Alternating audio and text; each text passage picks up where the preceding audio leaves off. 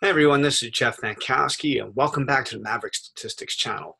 In the last videos, we were learning how to compute variances and standard deviations, and now that we know how to do that, we'll be able to use them in more complex formulas and really gain some deep intel about what's happening inside of a data set. So what we're going to do is we're going to talk about the Chebychev theorem next, and we're going to bring up some Chebychev stuff on our screen here. And when it comes to Chebychev, the first two things that we need to know are, number one, the great thing about it is it works on any data set that you come across. So you don't have to worry about checking a data set to see, is it bell-shaped, is it skewed, is it uniform? The theorem is always going to work. And the second piece is that you only need two key ingredients to make Chebychev work. You just need to know the average and the standard deviation of a data set. So having said all that, what's the Chebychev theorem really trying to do, like on a conceptual scale? Now here's the answer.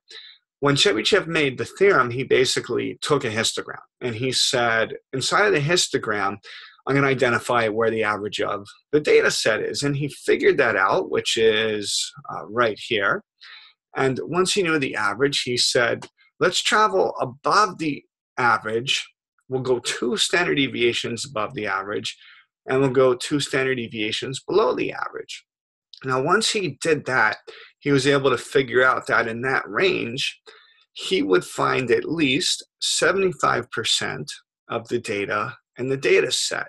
So at least 75% of the observations would be in between 2 standard deviations a distance from the mean on the high side and the low side. Now, once he had that figured out, it wasn't good enough for him. He said, well, if that's what happens when I go 2 standard deviations above and below, what would happen if I go 3 standard deviations above and below the mean? Now, intuitively, if we go further away from the mean on the high side and the low side, we would end up with a bigger range. It would be wider, so there should be more observations in it. And he figured out that there would be at least, this time, 88.89% of the data inside of that range.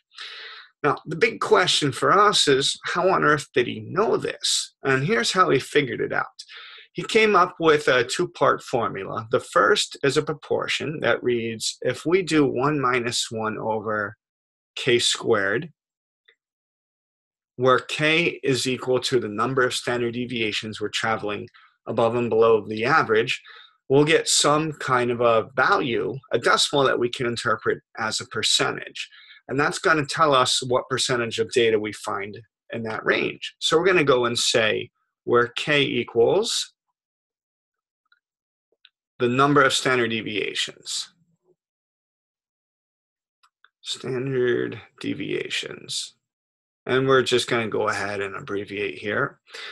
So if we want to travel 3 standard deviations above and below the mean, we would plug the 3 in here where k is, and then the formula is going to end up giving us about 0.8889.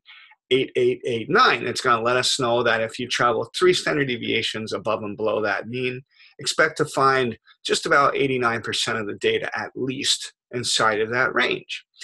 So if we want to get the actual numbers, how do we do that? Like, what's the number on the high side of the mean? What's the number on the low side of the mean? We have part 2 of this theorem. What we're going to do is we're going to say if we take x bar minus ks, that's going to give us the low number on the range. And to get the number on the high side, we're going to take x bar plus ks. And we're going to put down that that's the number on the high side. So just to recap, when we plug in our x and our k and our s, we're going to get a low number and a high number. Now, in between those 2 numbers, we're going to find this minimum percentage of data in that range. So I hope this has been helpful to you. In the next video, we're going to go ahead and we're going to take a look at an actual example so we know how we can start to work the Chebychev theorem and interpret the answers. I hope this has been helpful, and I'll see you on the next video.